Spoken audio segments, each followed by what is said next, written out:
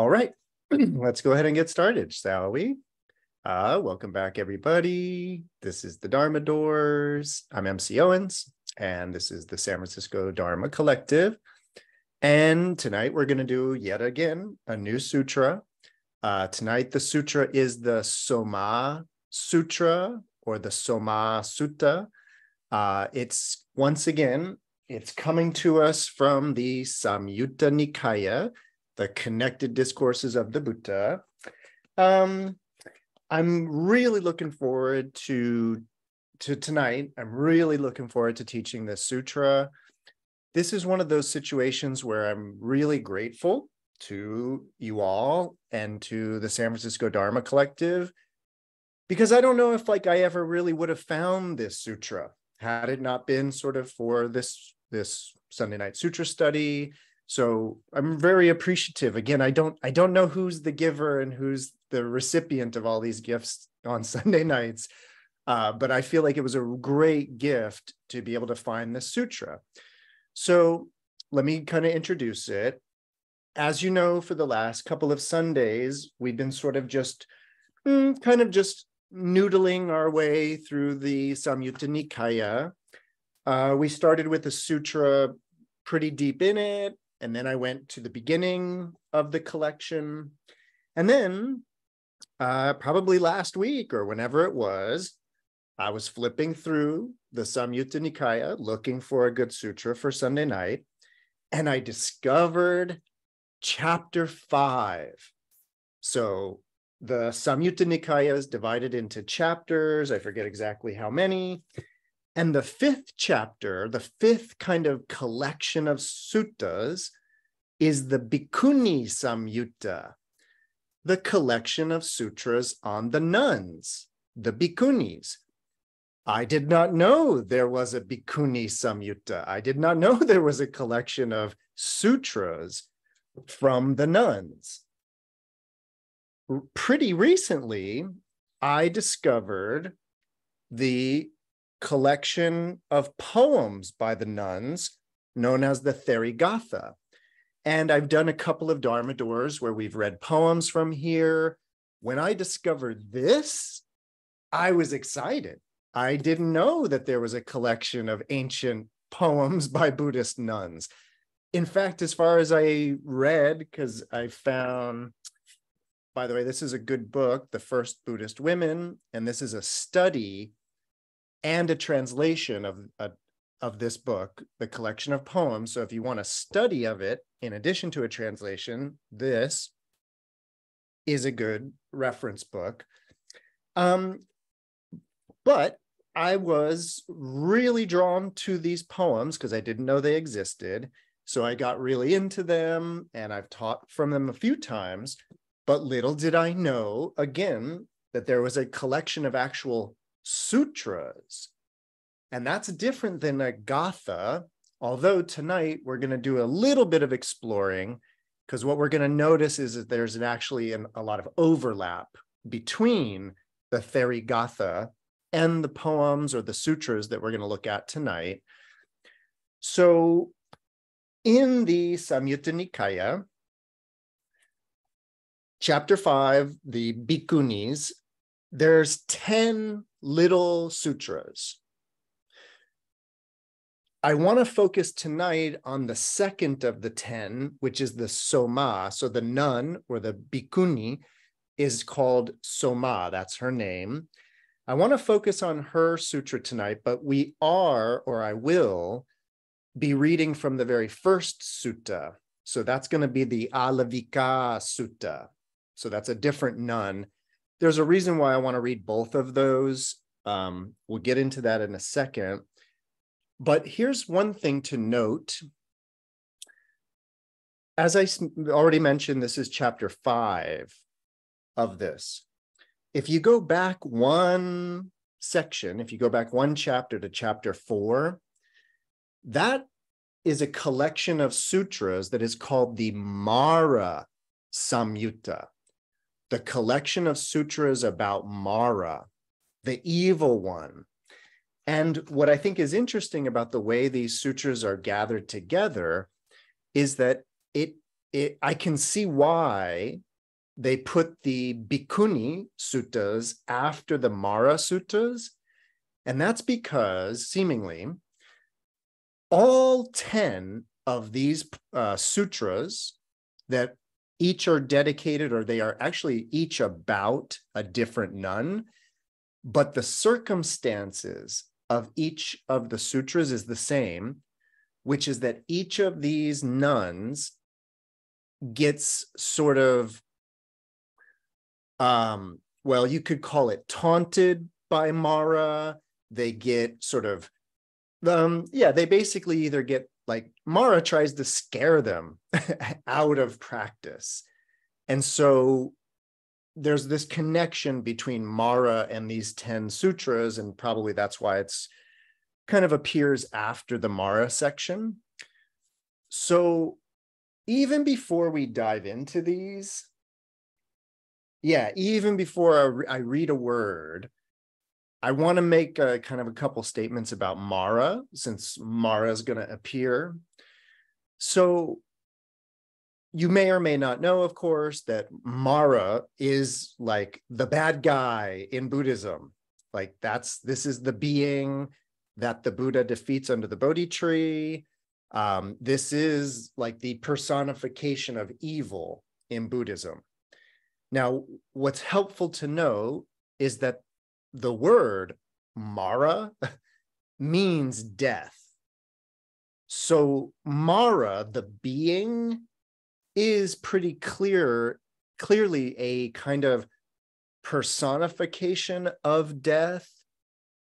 Technically, I think it's a zoomorphication of death, because Mara is usually a creature of some sort, not a god or a human or even a anthropomorphized being, but he's kind of a creature. But here's the thing about Buddhism. I really feel strongly that when we look at these collections of poems, each of these nuns gets kind of tempted or taunted by Mara in a different way. And so I guess if you want to read it literally, I guess Mara, the devil, appeared 10 times, each in the same place, to these women. So you could read these stories literally, or you could read them figuratively, which of course is how I read sutras. Everybody that comes to Dharma Doors knows I read all sutras allegorically in that way. And I think that it's pretty clear here that we are not to understand Mara as a being. Mara is doubt. Mara is this sort of the fear of death that we all have. That's Mara. And that's very real. Fear of dying is very real. And it goads us into a lot of behavior. And that's the idea of Mara. Mara is a goader, prodding us into all kinds of behavior. So I think there's a way that we can speak kind of in a Buddhist way in saying that Mara neither exists nor doesn't exist. Like there really is such a thing as the fear of dying, but there may not be a being called Mara. So just wanted to make that clear before we even dive into these, that I'm not under the impression that the devil came and visited these 10 women in that way. Okay, so that's just something to say about that. The next thing I want to say before we even read these, I think it's really important that you know that all 10 of these nuns are considered arahats, fully enlightened beings according to the early Buddhist path. That is important to mention for a number of reasons. So the first and main reason is that there is kind of an understanding, or a popular understanding, that a woman, a female, cannot become an arhat, that they must somehow in a way first get reborn as a man and become an arhat. But that's not true at all. In fact, I think that's misconstruing or conflating the Mahayana idea that you sometimes find, which is that a female cannot become a Buddha. And I think that that idea, which has its problems, and there's different ways to understand that, but I think that that idea gets conflated or again kind of thrown back onto the Hinayana idea, and then gets kind of misunderstood as, oh, and women can't be arahats. All evidence to the contrary. All 10 of these women are arahats. Now, the reason why I'm saying that is because these are sutras. And when it comes to Buddhism, sutras, the suttas, as they are called in the Pali, these are sacred texts. These are sacred literature. Poems, this is sort of, art, almost in a way. Sutras are considered the words of the Buddha, even though, as we are going to see, the Buddha doesn't even appear in these. But the Buddha actually doesn't always appear in suttas, because sometimes it'll be Shariputra, also an arhat, who delivers the teachings. Or sometimes it's Madhgulyayana. So there's a precedent in sutras of having people other than the Buddha teach. But what's really interesting about these is that it's going to be words that are coming from female arhats. So I just kind of want to emphasize that too, that we should really consider it important that these 10 stories or these 10 accounts have been preserved in that way. So, and once again, we have Pali versions of these 10 stories or 10 sutras, and we have Chinese versions of these 10 sutras. So we have a lot of different versions to compare and contrast. But let's go ahead and get into this, because like I said, I do want to read the first of these before we get to Somā. So I'm on page 221 of the big book, if you happen to have the Wisdom publication version. Otherwise, there's a link in the chat to, I think tonight we're using, or I gave everybody the link to the Sutta Central version of this sutra. Sutta Central, by the way, is an awesome resource for the Pali Canon, if you don't know about it. So, all right. So, yeah, let's just go ahead and read.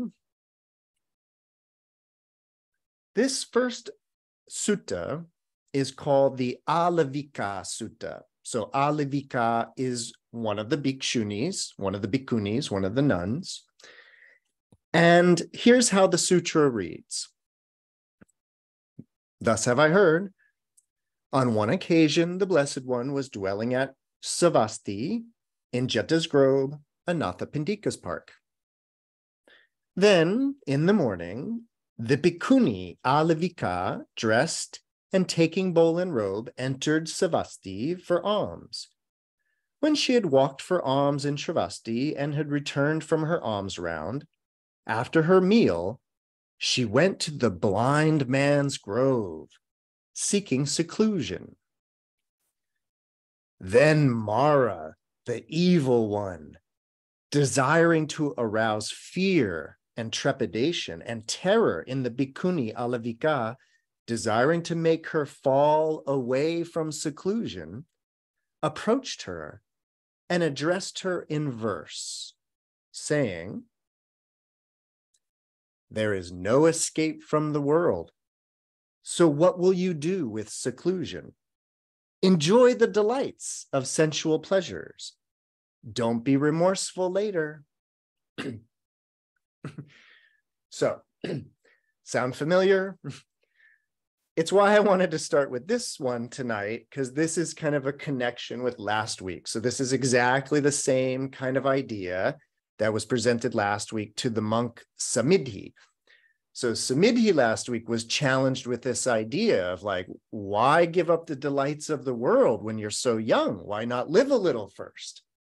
So the exact kind of idea is being presented to Āḻavikā. By the way, really quickly, before we get to Āḻavikā's beautiful answer, because the next sutra is also going to take place there, a quick word about the blind man's grove. So I was actually reading a whole like article or like a mini article, like an essay on the blind man's grove. It's a place, it's a grove, a kind of a vihara, not exactly a vihara, but an aranya, a kind of a forest dwelling place. And well, there's a little bit of debate about exactly what this means, because blind man's grove can also be translated as just dark. The dark woods is another translation, or the dark grove. And I don't want to get too into it. I think it's just an interesting setting for these sutras to take place. There seems to be, at least according to the essay I was reading, there seems to be a relationship between kind of the supernatural and the dark or the blind men's grove. So maybe it's because Mara is visiting the nuns. That's why it's sort of taking place in the dark woods. We don't know. But just wanted to kind of point out this strange, auspicious place where the sutra takes place. All right. So after Mara taunts the nun with this poem about there not being any escape from the world, so just stay and enjoy yourself, then it occurred to the Bikkuni Āḻavikā. Now, who is it that recited this verse? A human being or a non-human being? Then it occurred to her, this is Mara, the evil one, who has recited this verse, desiring to arouse fear, trepidation, and terror in me, desiring to make me fall away from seclusion.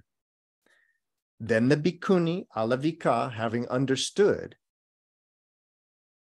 said this is Mara, the evil one, and replied to him in verse.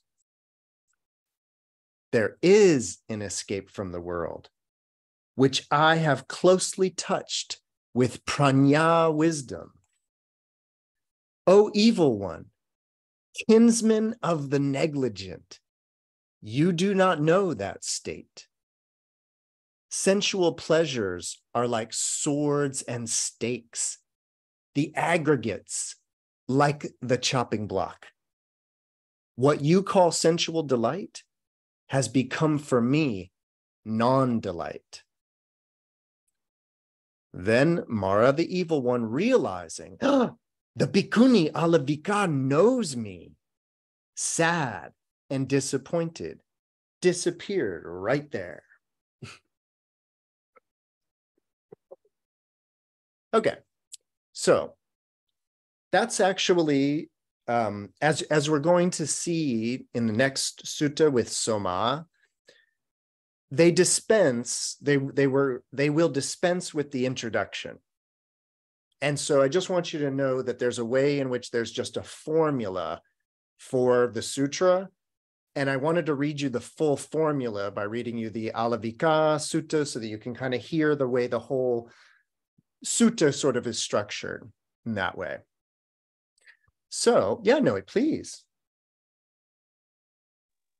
Thank you. I'm just struck by Dante's Inferno. In the opening of Dante's Inferno, through a wood darkly, absolutely, and Pilgrim's Progress, a few others. So it's fun to find the source of some of this stuff. Thank you. Great insight. Okay, so once again, we have sort of the same kind of theme as last week, which is this idea of like, no, while you're here, live it up. And then the nun, our Āḻavikā, she says, no, no, no, there is an escape from the world, which I have closely touched with wisdom. And I do want you to know that the term there is prajna. It's panya because it's in Pali, but it's the same idea of prajna. And again, that is a pointer or an indicator that Āḻavikā is an arahat, because prajna is sort of a quality of an arahat in that way. And then what she says is, but you, Mara, you don't know about that state. Because your domain is the world in that sense. And then this idea of hers, that sensual pleasures are like swords and stakes, and the aggregates are like their chopping block. What you call sensual delight has become for me non-delight. So I do want to just dwell for just a second. So, as you know, or I hope you know, the early Buddhist tradition that you find in the Pali Canon, that you find in these Pali Suttas, these suttas, this is about the renunciatory path, right? And so I want to remind you that the renunciatory path is a little more kind of hardcore in a certain way. And so what I mean by that is that early Buddhism, the kind of Buddhism represented by these kinds of suttas, early Buddhism takes a slightly harder look at being alive. And what I mean by that is that there is a way in which in early Buddhism, as Āḻavikā tells us, sensual pleasures, they're not just kind of neutral in early Buddhism, but they are actually sort of anti-pleasure. This kind of goes along with a general sentiment that early Buddhism has too, which is the early Buddhist view of the body is that it is to be viewed as disgusting. It is to be viewed as a corpse full of pus, utterly unattractive. It's one of the reasons why I don't actually always teach the Hinayana stuff in the early suttas, because the Mahayana stuff that I normally teach has a very different attitude about the body in that way. And what I mean is that for the Mahayana tradition, to view the body as disgusting is just as problematic as viewing it as beautiful and wonderful. It's just the same problem, but from a different direction. So the Mahayana goes for more of that, I would say, that upekshik, equanimous, neutral kind of zone, whereas early Buddhism is much more about developing a distaste for the world, a distaste for the pleasures of the world, a distaste for the body, certainly a distaste for sexuality, and all of that. So that sort of is what Āḻavikā is talking about in terms of an escape from the world. An escape from the world is by developing this distaste for it. That is a surefire way to escape it in that sense. So, any questions about Āḻavikā's poem before I get to Somā, who's sort of the main sutta for tonight? Again, that was sort of more of just like an appetizer in that sense to get us going. All right. So, to Somā. So, as far as I can tell, or as far as my research could provide, the name Somā is related to Soma.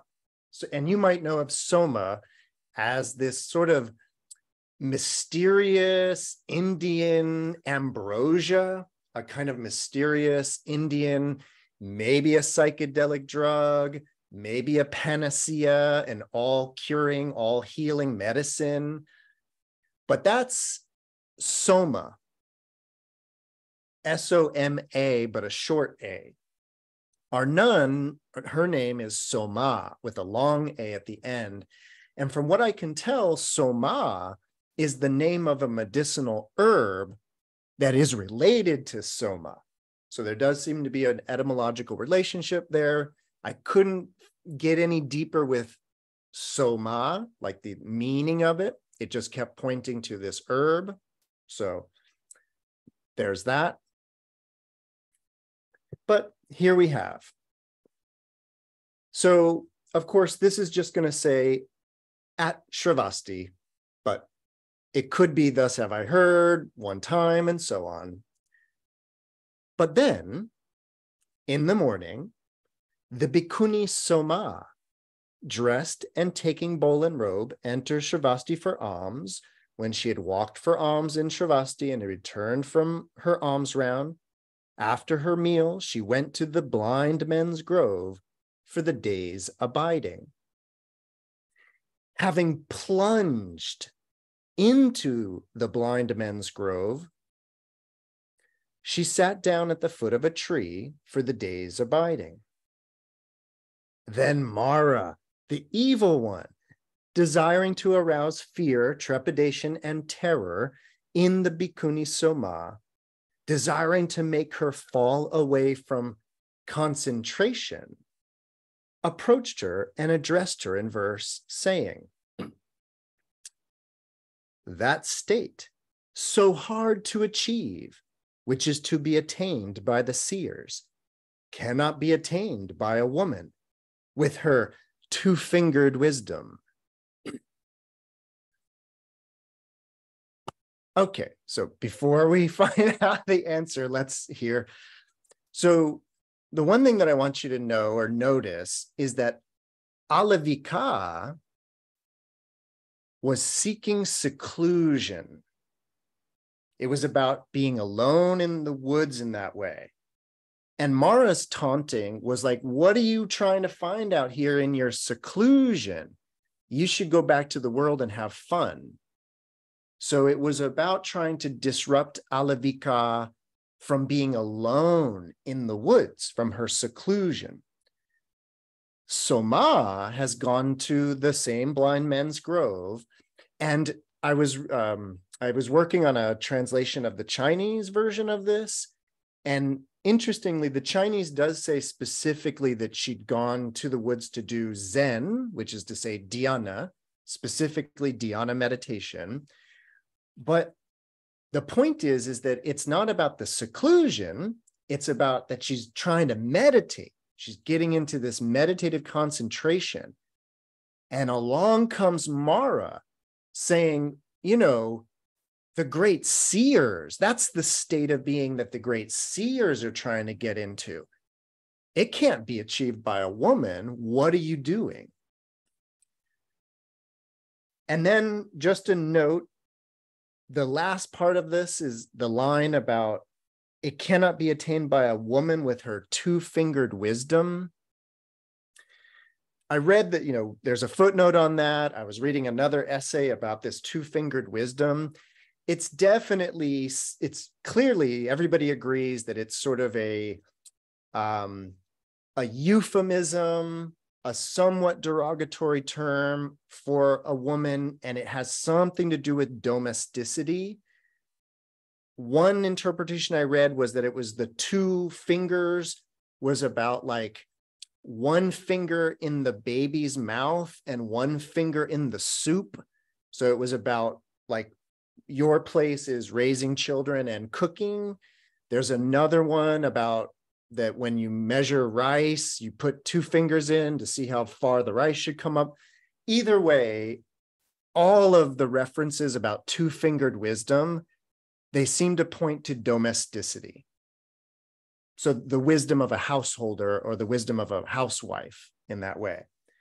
So Mara taunting Somā is saying that the state of meditation, the state of dhyana, it can't be attained by a woman with her basic domestic knowledge in that way.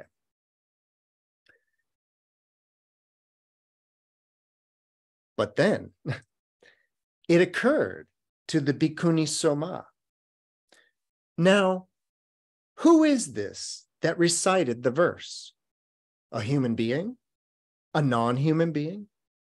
Then it occurred to her, this is Mara, the evil one, who has recited this verse desiring to arouse fear, trepidation, and terror in me, desiring to make me fall away from concentration. Then the Bikkunis Somā, having understood, this is Mara, the evil one, replied to him in verse saying, what does womanhood matter at all when the mind is well concentrated? When knowledge flows on steadily and one sees correctly into Dharma, one to whom it might occur, I'm a woman, or I'm a man, or I'm anything at all. That person is fit for Mara to address. Then Mara, the evil one, realizing the Bikkuni Somā knows me, sad and disappointed, disappeared right there. Okay, so interestingly, this also has connection to a lot of ideas that we were talking about last week. So if you were here for Dharma Doors last week, allow me to kind of reiterate a basic point that I was trying to make last time, and then we'll dive into how it applies to the sutta. So last week, in response to the Samidhi Sutta, I was talking about the construction of identity. And in particular, what I was talking about was the appropriation or identification with different things. Different things like name, associating or identifying with one's name, identifying with one's occupation, identifying with one's marital status, identifying with a bunch of things. And what I was getting at last week, if you'll recall, if you were here, I was getting at how the mind, as the Buddha, as Buddhism is always telling us, the mind in its normal default mode functions very dualistically. And part of what that is that, take, for example, the idea of being married. So we can, and say for me, I do, identify as being a married person. And the idea is that I could get divorced and then I would identify as being single. And what I was talking about last week is that we kind of have these two categories. They are dualistic categories. You, one, is either single or married. And what I was getting at last week is, can we imagine not playing that game at all? Meaning not identifying as either single or married. And it kind of challenges a lot of ideas because there's almost this sense in which, no, you don't get to decide that. You are placed in categories, and you are either wed and therefore married, or you're not, and therefore you're single. That's kind of it. But what we want to notice is no, that's not it. You don't need to identify with either of those. But notice that we can, and we often do. There might be, well, look at it this way, or think about it this way. There might be some other planet where there's options that you don't even know about. And what I mean is like options for interpersonal relationships. There could be options you don't even know about. But are you identifying with those options or not? You don't even know about them, so you're not even participating in them. You could have the same relationship to these conventional ideas of marriage and singleness too, which is that they don't really exist at all and are therefore not really important. Or you could think that they are very important, which many people do think they are very important. I just want to point out, I think the Buddha would like to point out, it is very much an option to think that they're very important or not. Some people think they are very, very, very, very, very, very important. Some people think they're not so important. And it might be possible to just not entertain those ideas at all, is what we're getting at. Now, that's something like marriage.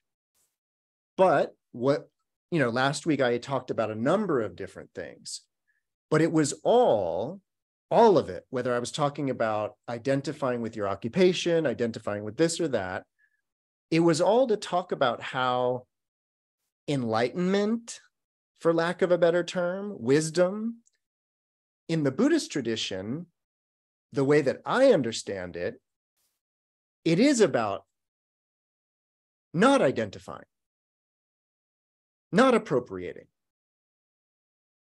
anything, not identifying as Michael, not identifying as Michael or a teacher, not identifying as married or single, and as Somā is talking about, not even identifying as male or female, either. And then, of course, what her poem says is interesting, which is that anybody, one to whom it might occur, I'm a man, I'm a woman, or I'm anything at all, that person is fit for Mara to talk to. In other words, Somā gave Mara the hand and said, talk to the hand, because you ain't talking to me in that way. So Somā's kind of took it all the way there, which is this very powerful statement about, for an enlightened being, an arhat, they're not playing either of those games. Actually, male, female, or anything at all. So that then is what constitutes, or would seem to constitute, the enlightened state of an arhat. That state of not identifying. A couple of things about that really quickly. While we're thinking about this, like while we're talking about this, and maybe while you're thinking about this, I want to draw a connection to a really important Buddhist idea. It's not really in our sutra, but I want to use this opportunity. So what it is I want you to think about, let's pretend for the moment, pretend that there's no appropriation or identification going on, meaning that you are not staked in being married or single. You are not staked in being American or not American, meaning like foreign or not. You're just not even playing that game at all. You're not staked in being this or that. You're not staked in this or that. So just go all the way down the line to total non-identification. I want you to think about, does someone in that state of being, could they get into an argument about something? What side would they take? My point is that we want to think about, it's a very important Buddhist idea, and it's to think about the relationship to attachment to views, attachment to these kind of strong opinions about things, about a lot of things. And what I want you to kind of think about is how, if you were really in such a mode of not clinging to anything, in that way? Could you get worked up about something? Or does it require that identification with being a blank, whatever it is? Do you need to have that identification? And then you could get worked up about it. You could get excited about whatever. For example, let's take something like super chill, super low key.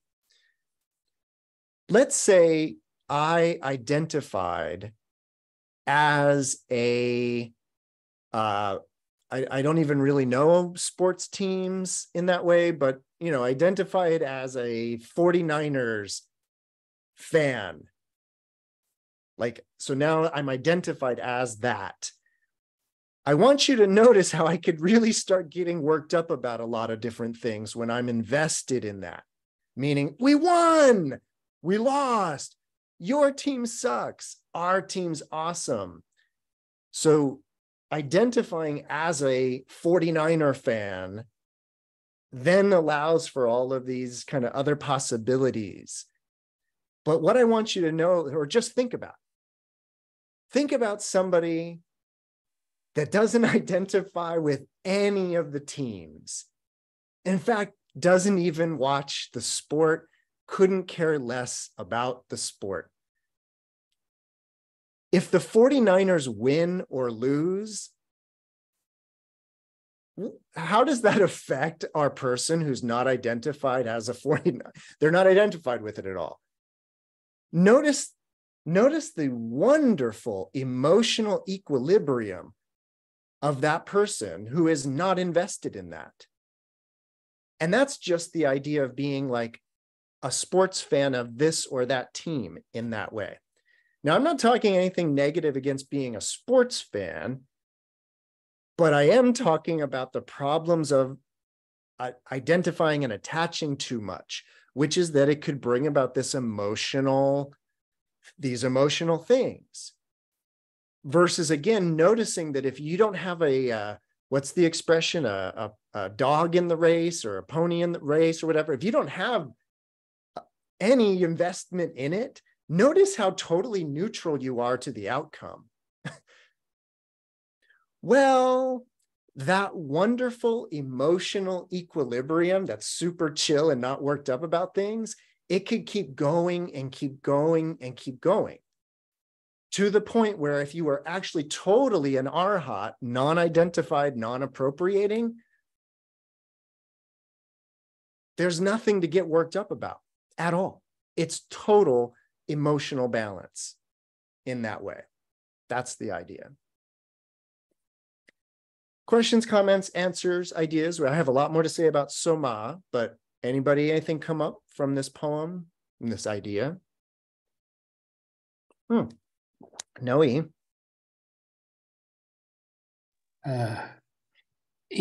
So begs the question, I'm even calling myself a Buddhist. Sure. Or a school or a type of Buddhist, or what part of Buddhist. And I believe I've read that, we've talked about it here.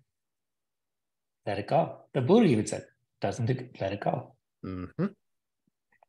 And in the Mahayana, let's be clear, in the Mahayana, they even talk about the Bodhisattva taking on the appearance of a Brahmin, of a Jain. In modern times, we would say as a Christian, as a Muslim, and because of not having that over-identification with, no, I'm a Buddhist.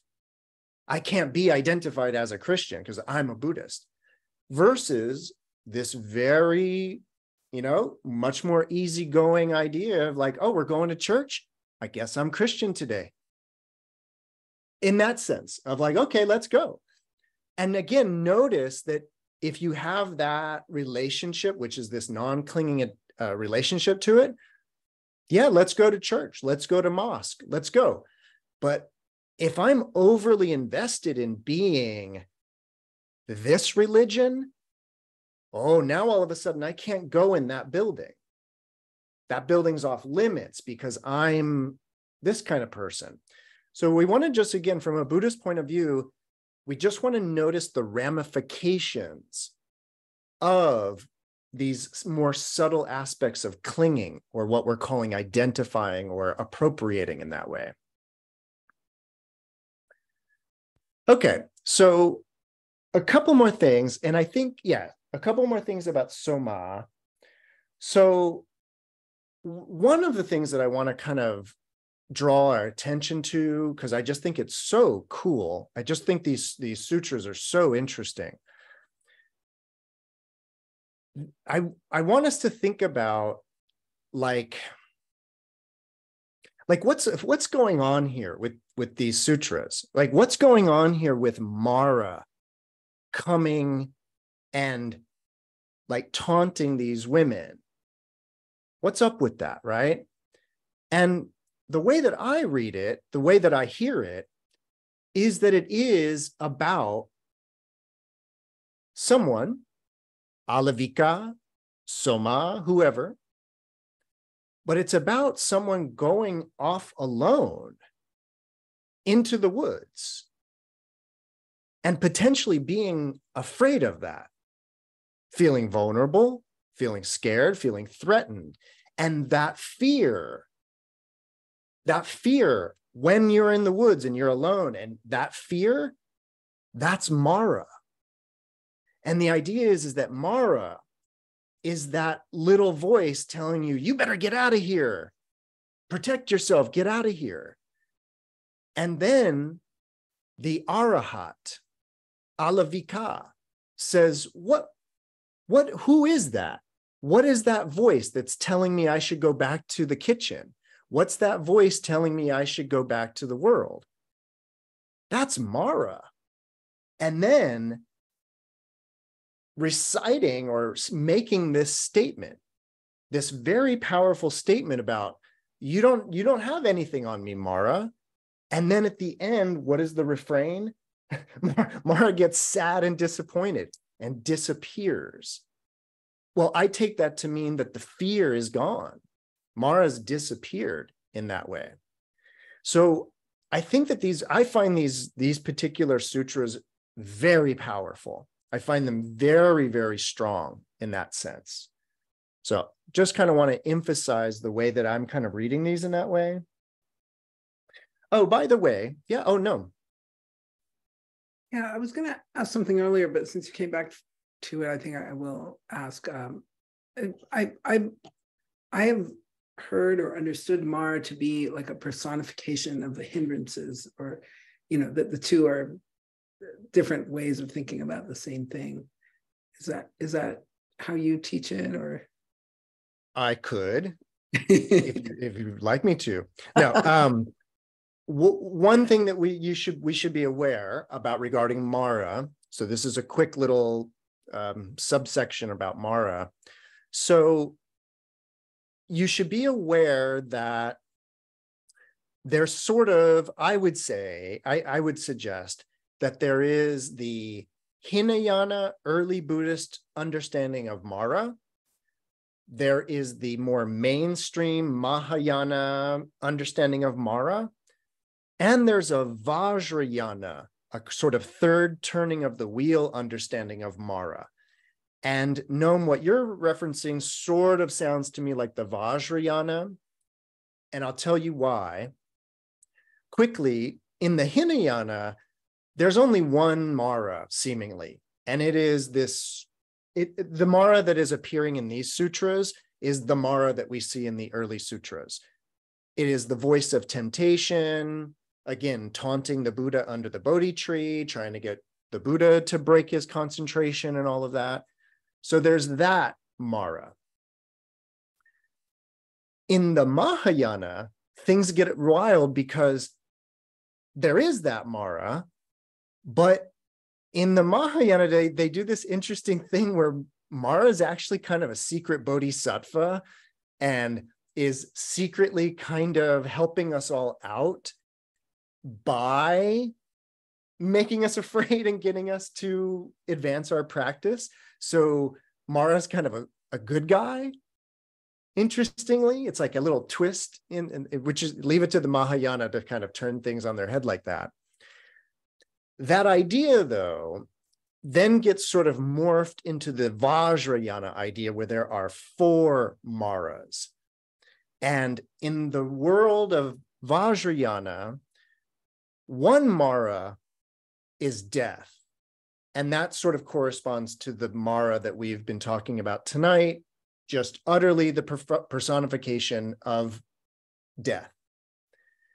But then there is the mara of the kleshas, the mara of the afflictions, and then there's the mara of the skandhas.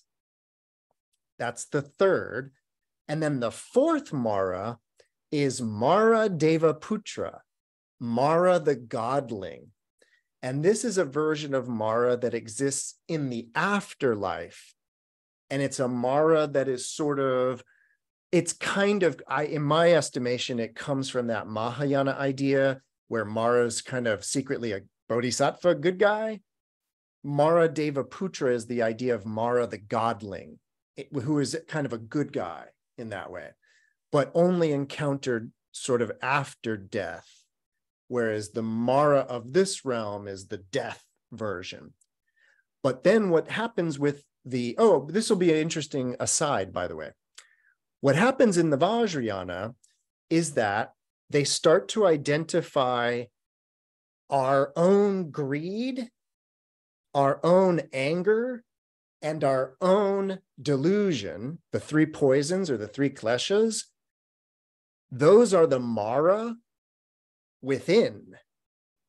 Whereas the first mara that means death is considered to be like an external being that you could like have a conversation with.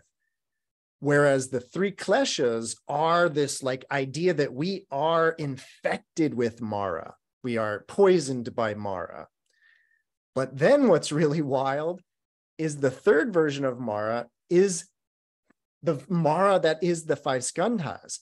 In other words, you are Mara in terms of the 5 skandhas, which is why if you identify and cling to the 5 skandhas as self, Mara's gotcha. But if you're like an arhat and you're not identifying with the body, Mara doesn't have you in that sense. Now, one of the things that I just want you to know, just a quick aside again, Mara, whose name means death and is this kind of boogeyman, this personification of that, Mara is often just translated as a demon. And then what happens is that there develops in the Vajrayana a practice of working with your afflictions and working with your skandhas, or working with your aggregates. And that practice becomes known as feeding your maras, otherwise known as feeding your demons. So an interesting kind of aside is that the popular practice, which I know goes on at SFDC, of feeding your demons, the demon is Mara. And part of the practice, as I understand it, there's a lot of versions of that practice, but it is about making peace with Mara that is inside you in that way. And so by being nice to Mara rather than mean and making offerings and sort of feeding Mara in that sense, it's a practice in the Vajrayana. So regardless, that's the end of my quick aside about Mara. Okay, so let's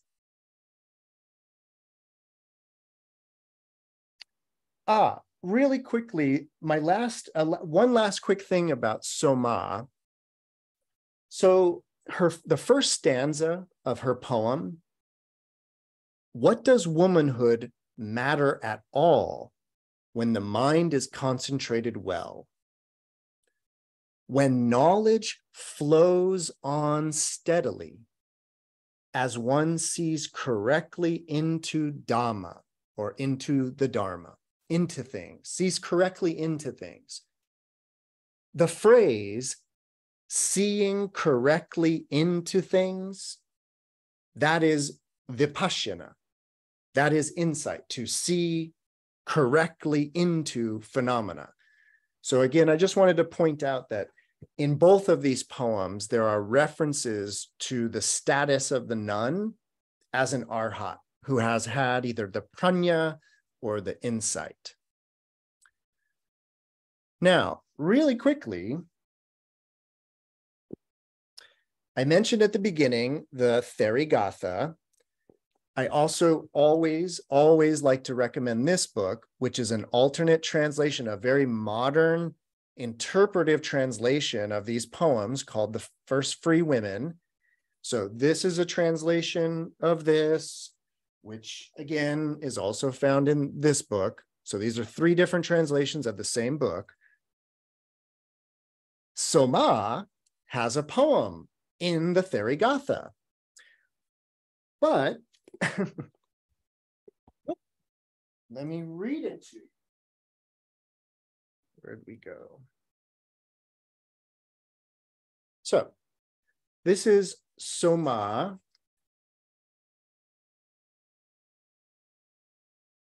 He said, "It is hard to get to the place that sages want to reach. It's not possible for a woman, especially not one with only 2 fingers worth of wisdom." Somā replied, "What does being a woman have to do with it? What counts is that the heart is settled and that one sees what really is. What you take as pleasures are not for me. The mass of mental darkness is split open. Know this, evil one, you are defeated. You are finished." Sound familiar? It's because it's the same poem. So the same poem is, translated differently in all three of these, but it shows you kind of what I was also talking about last week, where we have what is known as a gatha.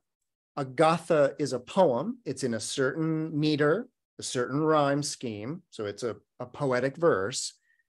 And it would seem, if you asked me, I would say, I think so. It would seem that there was a Bikkuni, a nun named Somā, who composed a gatha. And that gatha, we've read it a few times tonight. If you ask me as like a historian, scholar person, I would say that that gatha, that poem that was thought of and spoken and recited by this woman Somā, I would say that that gatha then gets put into a sutra, put into a collection of poems. In other words, the sutra might be and probably is a literary creation, but the actual poem, I would believe that it goes back to the days of the Buddha and back to the actual woman Somā.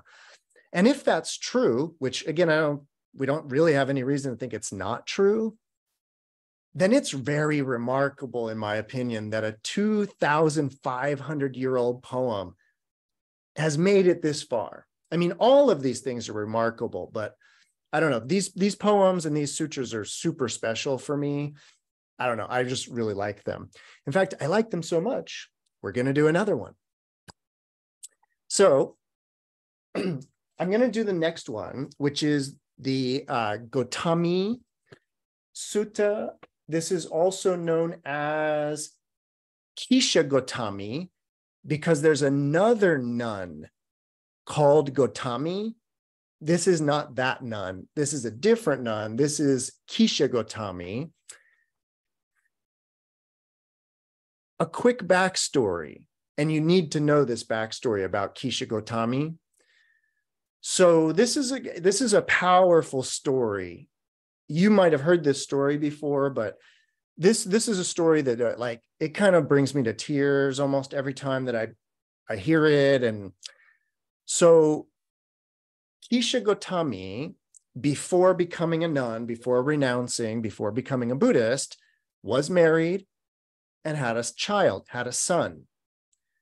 Unfortunately, the child, her son, died while young. But what happened is that Gautami was so struck with grief that she refused to believe that her son was dead. And so she carried around the corpse, looking for somebody who could bring the child back to life. And she went to all the wise men in the forest, searching for somebody that could bring her son back to life. Such a sad story. It's like devastating. Somebody eventually says, oh, you should go see the Buddha. The Buddha can help. And so she goes to the Buddha, tells her about her son, and the Buddha says, oh yeah, I can help. I'll make a medicine and it'll bring him back to life. I just need you to go door to door, and I need you to find a mustard seed from a family that has not experienced death. Bring me the mustard seed and I'll make this special elixir for you. It'll cure everything. So Gautami gets all excited because she thinks, oh, the Buddha's going to bring my son back to life. So she starts going door to door. And of course, one after the next, she cannot find a home. In fact, what she winds up hearing is all of the death that house has experienced. And then she goes to the next house and they tell her all the deaths that have experienced at that house. And during that moment, she became enlightened. She realized, and she renounced right then and there. And she realized not only, and this is the really beautiful thing about the story, not only did she realize what the Buddha was saying, like what the Buddha's teaching was, which is that she is not rare for having lost her child. In fact, it unfortunately happens all too often in that way. So she realized, oh, I'm not alone in this. And in fact, other households have suffered even worse. But the story is, not only did she realize what the Buddha's teaching was, she realized the upaya that the Buddha had performed, which is that he had made basically this promise, but he knew that this going around door to door would get her to see what she needed to see. And so it's this twofold realization about, one, that she's not alone in experiencing death, but two, that the way the Buddha taught her was miraculous because it wasn't something that he could tell her in that way. Beautiful story. It's often retold about going door to door searching for the mustard seed from a family that hasn't experienced death.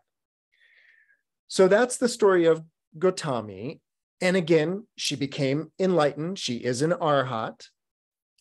And so at Shravasti, then in the morning, the Bikkuni Kisāgotamī, dressed and taking bowl and robe, entered Shravasti for alms.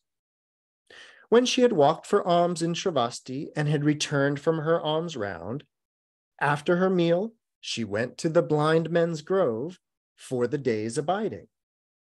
Having plunged into the blind men's grove, she sat down at the foot of a tree for the day's abiding. Then Mara, the evil one, desiring to arouse fear, trepidation, and terror in the Bikkuni Kisāgotamī, desiring to make her fall away from concentration, approached her and addressed her in verse saying, "Why now, when your son is dead, why do you sit alone with a tearful face? Having entered the woods all alone, are you on the lookout for a man?" Then it occurred to the Bikkuni Kisāgotamī, now who is this that recited that verse? A human being? A non-human being? Then it occurred to her, this is Mara, the evil one, who has recited this verse, desiring to arouse fear, trepidation, and terror in me, desiring to make me fall away from concentration. Then Bikkuni, Kisāgotamī, having understood, this is Mara the evil one, replied to him in verse saying, I've gotten past the death of sons. With this, the search for men has ended. I do not sorrow, I do not weep, nor do I fear you, friend. Delight everywhere has been destroyed. The mass of darkness has been sundered. Having conquered the army of death, I dwell without defiling taints. Then Mara, the evil one, realizing that Bikkuni Kisāgotamī knows me, sad and disappointed, disappeared right there.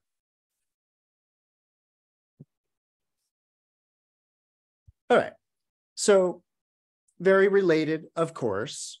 We have a slightly different emphasis this time. So the first poem was about being in seclusion. The second poem was about sort of meditation, but in particular, it was this idea about a woman can't achieve this, right? The third of these, Gautami here, there's a lot, it's basically seemingly about kind of sexuality in that way, and about this kind of idea of looking for a man. Like, what are you doing in the woods? Are you looking for a man in here? So it's sort of similar to Somā's encounter with Mara, where Mara's basically like, what are you doing in the woods? This is a place for men to do enlightenment. Women aren't supposed to be doing this. So it's kind of a similar idea or similar topic. But let's focus on, let's see.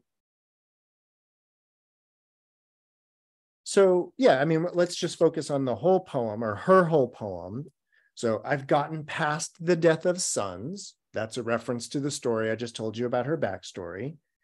With this, the search for men has ended.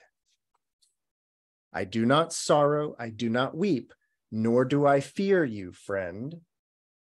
And then delight everywhere has been destroyed, the mass of darkness has been sundered. So we're sort of dealing with the same idea, which is that desire for the things of the world, in this case, the desire for a spouse or a man in that way, has been overcome. And that's what causes this state of liberation that Gautami is in. We often hear, we often read the phrase, conquering the army of Mara. Here it's translated literally as conquering the armies of death, but remember, Mara means death in that way. And then the last line of the poem, I dwell without defiling taints. And that, of course, is the name of the Buddhist game, which is to say that the mind is tainted with greed, anger, and delusion. This is also the language of the three poisons. The mind is poisoned, the mind is tainted, the mind is stained. All of these are analogies, of course, and an analogy of being stained, an analogy of being poisoned.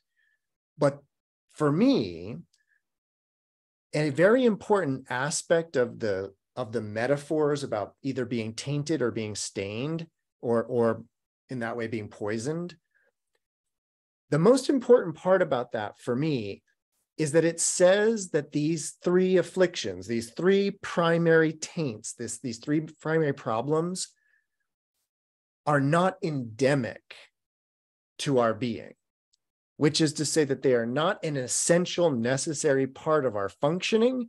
They are poisons. They are stains, and we could clear out the stain. We could extract the poison. So in other words, there is a way of being in the world without these taints or without these afflictions in that way. Now, by the way, there are the taints. The taints are actually kind of a special category within the world of Buddhism. They talk about being kind of tainted with these varying desires. One of the big ones, which is an interesting one, is it's being tainted with the desire for existence. And this is a really, really delicate one because, of course, what the Buddha is always talking about in terms of the middle path, if you've read a lot of the early suttas, you'll be familiar with the language of a middle path that avoids the extremes of self-gratification and self-mortification. So those are these kind of two extreme paths, and they are sort of represented in the life story of the Buddha. During his life as a prince, living in a palace, having anything and everything he ever wanted, Siddhartha, the Buddha, experienced self-gratification to the umpteenth degree. But then when he renounces and he goes off into the woods, he starts practicing the austerities, things like fasting, not sleeping, not sitting down for long periods of time, not standing up for long periods of time, hanging upside down from trees for long periods of time, all kinds of self-mortifying activity. And that was because at the time of the Buddha, there was a whole group of renunciants that were out in the woods, and what they were trying to do was overcome the body, like a form of mastery over the body, where I could walk over hot coals and it doesn't bother me. I could, again, starve myself for months, doesn't bother me. So there was a tradition that the Buddha or Siddhartha was exposed to of what is called self-mortification practices. Then the Buddha, having lived in the palace, having practiced the austerities, that's when he comes to this idea of the middle path, which avoids self-gratification and self-mortification in that way. So there's always this sort of this emphasis in Buddhism about not going to the extreme of wanting the body to be destroyed, excuse me, in that sense. So one of the taints is this desire for existence. But the opposite of that is not a desire for non-existence, is what I'm getting at. One of the taints is this desperation of living. And we've all kind of got it to a certain degree. And it, usually comes out when we're scared in that way.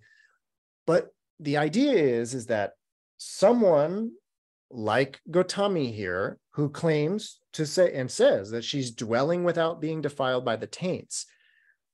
The taints, one of them being this desire for existence in that way. We also, I want to just add this to something I was saying earlier. When I was talking about not identifying as a sports fan of this sort or that sort, not identifying with this or that. Remember, I pointed and I wanted to say, and I did say, what could make that person upset if they don't have any identification with anything in particular in that way? What could cause them mental distress in that sense, right? Well, along the same lines, early Buddhism is much more it emphasizes a lot more this idea of kind of overcoming that desperate desire for existence in order to not be afraid of dying, in order to not be afraid of death. And again, it's not that if you don't crave existence, it's not that you crave non-existence. No, no, no, no. We are talking about this non-attachment to that any which way, one way or the other. Now, one of the things that I want to use the last couple of minutes here to kind of really emphasize, I want to emphasize this. Actually, I don't want to, it's not so much emphasizing as I want to clarify something really important. The way that I understand Buddhism, the way that I practice Buddhism, the way that I teach it, I am very aware that there is a very high possibility for repression in Buddhism. And what I mean by that is when I tell you that it is a taint, it is considered a taint within the world of Buddhism to desire existence. You might hear that as don't desire existence. And that if you do, shame on you, like bad for you, right? But that's not really what's going on here. And I would never teach, practice, or even think about Buddhism as wanting to repress anything like that. So rather, what we would want to do is through a path of wisdom, we would want to come to an understanding of, or we would want to come to an understanding by which we would not crave or desire existence. We just wouldn't in that way. And the point is, this idea of this like taint, that what they're calling a taint of a desire for existence in that way. We want to basically do a little bit of kind of deep Dharma thinking. And it's this deep Dharma thinking about what exists that I'm afraid of going out of existence. Like what is that? And when we start to look at it, the idea is like, well, me. I'm afraid of me going out of existence. That's what I don't want to go out of existence, is me. And if you've been coming to Dharma Doors at all lately, we've been talking about this idea of me, this idea of the self. And so much of the work that we do in Dharma Doors and so much of the work that Buddhism is about, it is about looking at the nature of the self, looking at the nature of what I think is me. And the idea here is that we have a certain notion about ourselves as an existent being. And then, because of that, we can have this idea of, oh, that time or the day when I won't exist, thus clinging to this desire for existence. But what the Dharma is about is looking at that very idea of self. And as you know, or as you probably know, it's about realizing that that very self is nowhere to be found. It's an idea, to be sure. But once you go looking for it, once you go exploring and actually trying to find this self of yours that you are, it actually becomes very, very hard to find. And this, of course, is what the Buddha realized. And this is why the big realization in Buddhism is, oh, there just isn't that self in that way. What I'm getting at, of course, is that if one really has a realization of no self, one realizes, oh, I don't exist in the way that I thought I existed anyways. And therefore, you would ultimately realize the existence of a self is the product of the craving and clinging. That it is an actual product of that. In other words, it's an idea that comes about from the clinging and the craving in that way. And so, when one isn't clinging in the way that we've been talking about all night tonight, the idea of not identifying with these different things and therefore ultimately not getting worked up about them, but then ultimately not even having that particular kind of self-identity that then is thinking about itself as a currently existing thing. What I'm getting at, by the way, if I'm not making this super clear, let me try to make it a little clearer. Actually, I'll try to make it super duper clear. In the world of Buddhism, there's an understanding that mind, like not consciousness exactly, but mind, like this that's experiencing this right now, mind. In Buddhism, there's a kind of tacit understanding that mind isn't a thing. It's not a thing that is locatable anywhere. I know that we have this idea that it is somehow between the ears and behind the eyes, but for Buddhism, the mind is not located anywhere because it isn't a thing.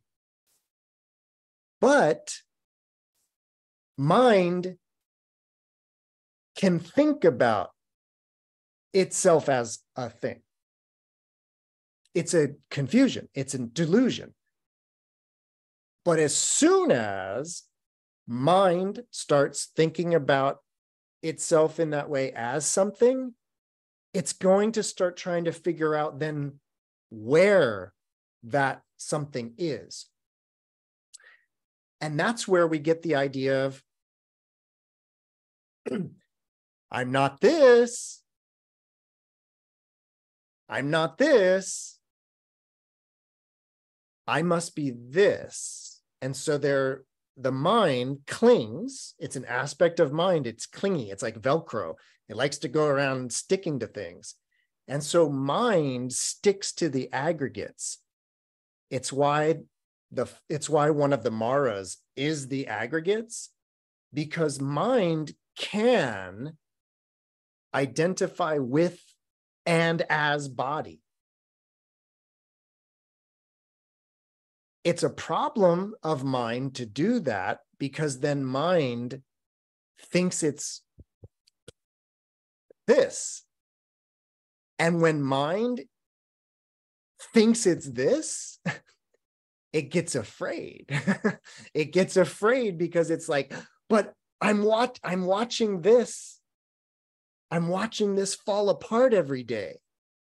I'm watching this fall apart. And therefore, I'm going to fall apart one day. And I'm going to eventually not exist one day. But guess what? Only things that exist cannot exist. Mind that isn't a thing, it already doesn't exist. So it is in no danger of going out of existence. But notice what happens when mind forgets that it isn't a thing, and again starts to lob on and can identify with the body. But that's why, if you go back to last week, we talked about it. We sort of talk about it almost every week. Mind can identify and associate with the body, but it doesn't need to. And what I mean by that is that we often, it's what we talked about last week. The mind says, I have hands. I am wearing a green shirt. That starts to sound like the I, or the mind, is wearing a green shirt. And therefore, mind is a thing with a green shirt on. Is mind something with a green shirt on? Notice that you can think about it that way, and that turns mind into an object that's wearing a green shirt, and that's located somewhere. But is mind wearing a green shirt? I don't think it necessarily has to be understood that way. And when one is in more of the mode that our wonderful nuns are in, that we've been reading about, where they're in that free, liberated, emancipated mode of not identifying with any of these things, and they are fearless. So that's my grand conclusion for tonight. All of these poems have been about fearlessness. Fearless women. I'm here for it. So, all right. I think I'm going to read some more of these next week because I really like these, and there's only a few. So more Bikkunis, Bikkuni Sutras to come. Any last comments, questions, ideas about our lovely? Yeah, no. I have a question about mind not being a thing. How does that, what's the word I'm looking for? Like, how is that true? And yet it's also a sense organ. Oh, no, no, no. The eyeballs are something. Seeing is seeing something. Right, but so there are 6 organs, and the 6th one is the mind that has thoughts. Thoughts aren't things, but the mind is a thing. Oh, no, no. I just asked you, is seeing a thing? No. The brain is a thing. So, mind is like seeing. but people often say mind instead of brain. So is that the confusion you're saying? That is the confusion, because we need to understand in Buddhism, there are the 6 organs. Right. The 6 corresponding objects. Right. And then the 6 consciousnesses. And I'm actually not even talking about consciousness. I'm talking about mind. So the brain is the organ, and its object is mind, or its object? Dharmas. The object of the mental faculty are dharmas. So then where is mind? Mind in that is schema. In this schema? Yeah, in the 6 organs schema. Mind is this is where it gets tricky. So you know how in a dream, you got 1 minute. You know how in a dream there's like the mind, meaning that there's the experiencer and the thinker. Yeah. But in that dream, that mind is confused and thinks it has a body with sensory organs that's experiencing objects. When mind is confused and is dividing experience into 6 sense media, that's what we call consciousness, vijnana.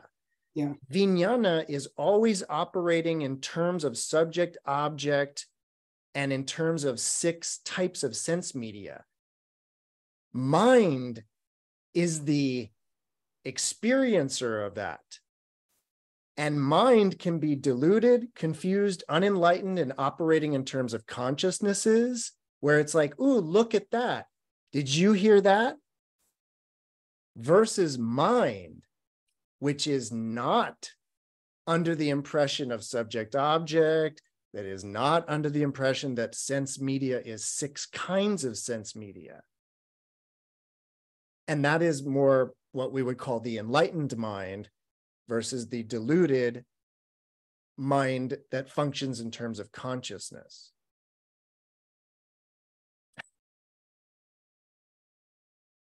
No?